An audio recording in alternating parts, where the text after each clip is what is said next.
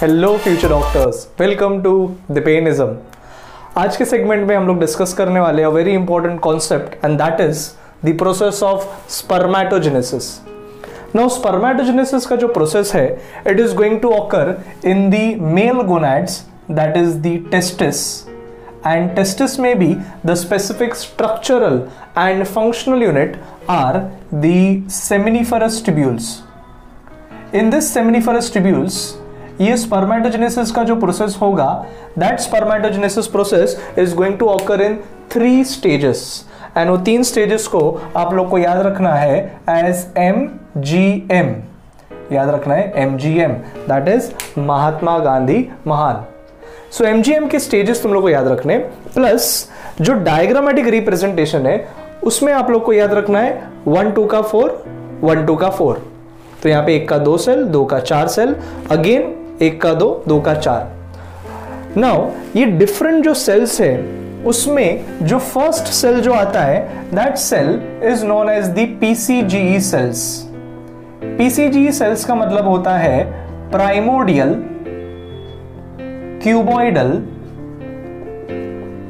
germinal epithelial cells. So these are the germ cells which are present in the inner lining of the seminiferous tubules.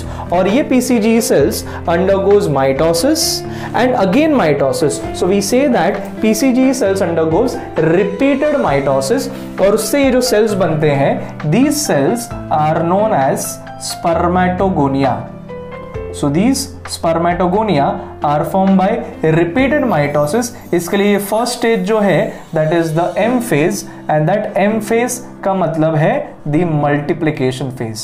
So multiplication का process जो हो रहा है that is by mitosis, जिसमें the PCGE cells are the diploid cells and mitotically ये divide हो रहे, तो it is an equational division. So all the spermatogonia are going to remain diploid only.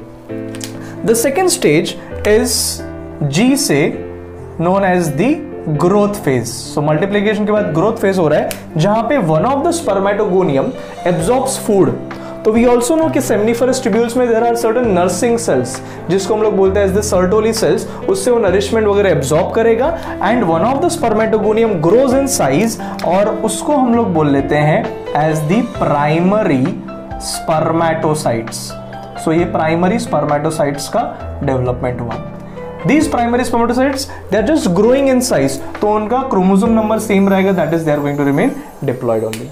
Now these primary spermatocytes undergoes the next phase of MGM and that M is known as the maturation phase. So the 3 phases are multiplication, growth and maturation. और maturation में mainly 2 सब stages आएंगे जिसमें एक होगा meiosis 1 and the other is going to be called as meiosis 2.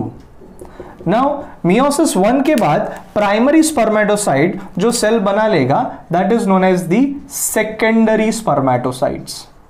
Now we are already aware that meiosis 1 जो है that meiosis 1 is a reduction division. That is why primary spermatocyte जो diploid है they are going to form 2 haploid secondary spermatocytes.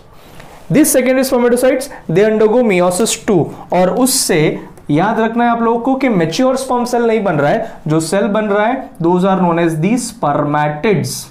So these are the 4 spermatids that are produced and meiosis 2 is equational division, इसके लिए ये haploid ही रहेंगे। तो ये spermatids का formation जो हुआ है that is by the maturation phase, meiosis 1 meiosis 2।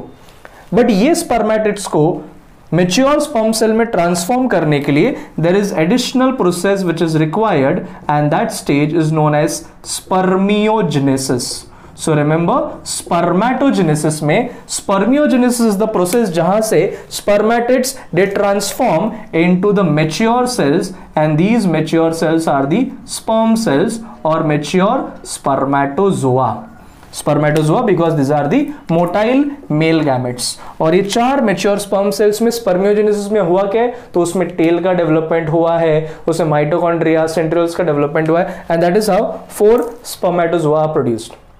Now इस स्पर्मेटोजेनेसिस के प्रोसेस में particular MCQ could be asked कि अगर देयर आर 100 प्राइमरी स्पर्मेटोसाइट्स तो कितने स्पर्म सेल्स बनेंगे, तो one primary spermatocyte produces 4 sperm cells. So अगर 100 रहेंगे तो they are going to produce 400 sperm cells.